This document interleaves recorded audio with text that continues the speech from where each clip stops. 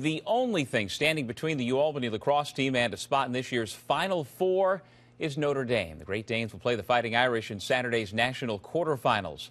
Known best for their explosive offense, which leads the country, it's easy to overlook the guys at the other end of the field for UAlbany. But in this past Saturday's rousing 13-6 upset of Loyola to begin the NCAA tournament, it was UAlbany's defense that proved to be the difference. Anchored by goaltender Blaze Reardon, UAlbany held the nation's top-ranked team to its lowest output of the season.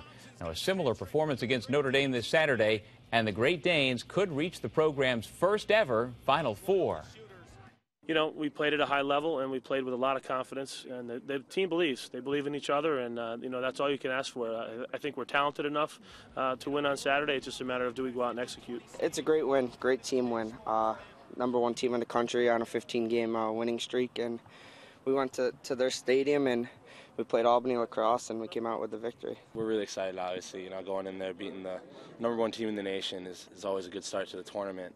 And but the main thing is we all knew we were going to win. We believed it, and we truly bought into that, and I think that helped us, you know, being confident going into the game.